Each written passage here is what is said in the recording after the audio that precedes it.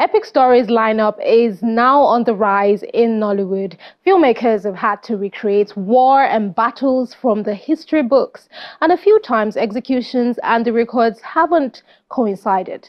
This wouldn't be the case for the characters in House of Gar, as they stand with their swords, horse riding through fierce battle scenes. The women weren't left out of the fight. One outstanding female warrior was the character Nawi, a female warrior from Dahomey, played by professional martial artist, war champion, gold medalist, thespian, and contemporary dancer artist Dolly Phillips. Dolly Phillips joins us today from the UK. Hi, Dolly. Good to have you here on Entertainment News and Channels Television. Thank you. Thank you so much. What did playing the part of a warrior in the House of Gar mean for you, given your background and experience in martial arts?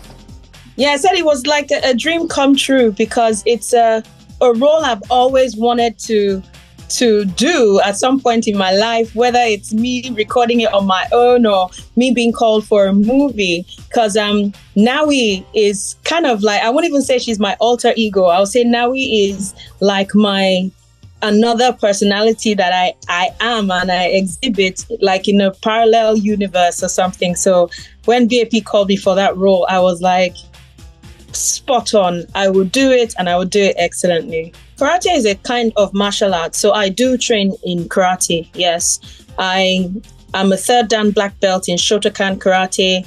I've been competing in karate since I was in secondary school. I mean, I took a long break for a while, but then started competing again in 2019, and I won 2 bronze medals for Nigeria last year, November, in the WSKF World Championship.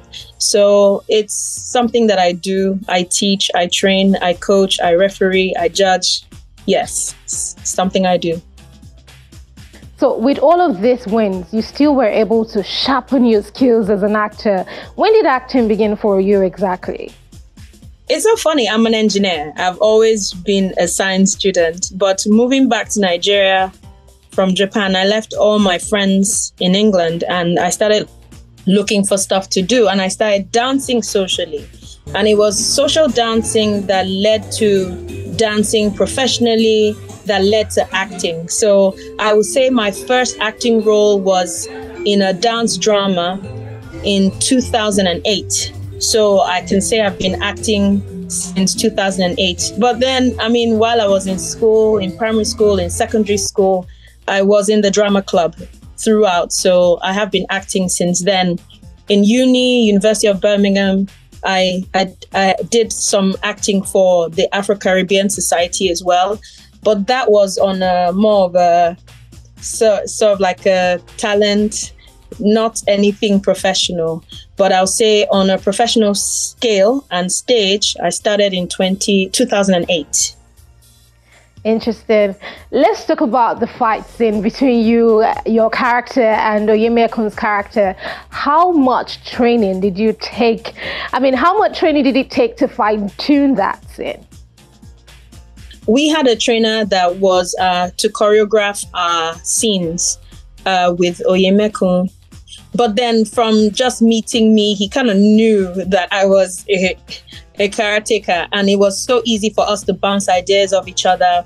Sometimes if something didn't quite work and I say it feels a bit more comfortable this way and that, he was very open, and he was very, very open to my ideas and my own interpretation of what he wanted us to do. And God bless Mike. Mike too was such a good sport as well. Even if we changed things around and stuff, he was, a quick study. He would learn quickly. He was patient enough to follow through. So yeah, I didn't coach everyone else. I was only responsible for my scenes, but we also had a coach for our scenes as well. It's just that, we kind of bounced ideas off each other, which was very good. There was a long rehearsal for a lot of the actors, especially like with the horse riding, with the fight scenes with the other actors, because obviously they are not, they don't do any martial arts or any combat training. So they had a longer period rehearsals well before we moved to set. But for me, I think we had like 3 hours because I pretty much knew exactly what I work with weapons as well. I train with weapons. So it was quite easy for me. I think it was getting mic'd with the flow and the speed that probably took a little bit of time, but I totally understand that. But then he had already been in rehearsals for other fights as well. So it made it pretty quick for him too. So for my scene, our rehearsals were not very long at all. It was like 4 hours maximum.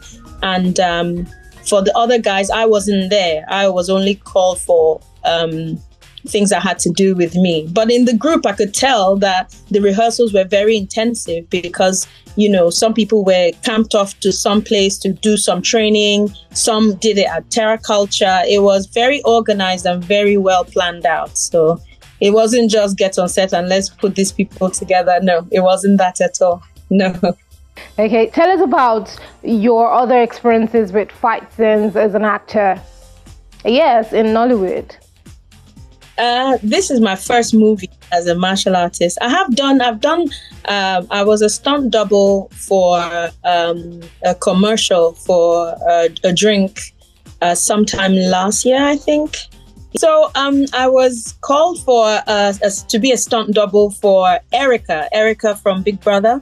For a drink, an energy drink, and it was amazing. When I was called for that, I just thought to myself, I've always wanted to do this. I totally respect stunt doubles in Hollywood, and I think they're probably underappreciated around the world, to be honest, but I really enjoyed that role. So basically, Erica's role was someone going into a car park in the night, going home from a meeting or something, and then she gets attacked by these two guys. But obviously, I mean, being a woman, they just expect that they're going to take the briefcase of money or whatever she has. But instead, she just goes into this serious, intense fight mode and then just ends up with a massive split to push them out the way, which was intense. It was an incredible experience for me. I enjoyed every step of the process, so much so I was even wondering, why did they just let me do it? But that's story for another day. And that was my first combative recording in before House of Gar. I started dancing professionally in 2007. It was around the time I just moved back to Nigeria. All I did was work. I didn't have any friends here. And so I discovered social dancing. And then it was just salsa, bachata, merengue at the time. And then when I got more into it, I decided to go into Latin ballroom and then went into a dance school for that while I was working as an engineer running my mother's factory. So I knew I was going to do that for 10 years. And by the time 10 years was up, I went to proper dance school, dance camp in France. And then I enlarged my dance genre. So I went from social dancing into Latin ballroom, so the waltz, contemporary, classic jazz, classic ballet, and then African contemporary as well. And so it was easy for me to get into dance dramas at the time because I offered different dance genres at the time. So yeah. And that started in 2007. And my first major role was in 2008. Okay, so Dolly, should we be expecting to see you in more movies in combat? What is the plan moving forward from Nawi's character? But now that I've played the character of Nawi, I'm hoping that I can get more acting roles and more combative acting roles, to be precise, in Nollywood. A lot of women aren't used for these roles, and or a lot of trained women, I should say, aren't really used for these roles. And I'm really, really hoping that more opportunities come my way. Of course, I'm an actor. I play all kinds of roles. I've played all kinds of roles in the past. So I don't even want to be pigeonholed into just, a fighter, but a woman that can be a lover and a fighter, I think is a good combination. So yeah, those are my hopes for the future in Nollywood and beyond. I own a gym and a dojo called Alpha Fitness Studios in Lekki Phase 1. We teach karate there. I learned karate in secondary school in Nigeria. I started at the age of 13 in Nigerian Navy. So karate is very, very accessible in Nigeria. There's hardly any martial arts that is mainstream that you can't find in Nigeria. Thank you so much, Dolly Phillips, for talking to us. We've come to the end of today's interview with you. Sure you had fun chatting with us on our Spotlight segment.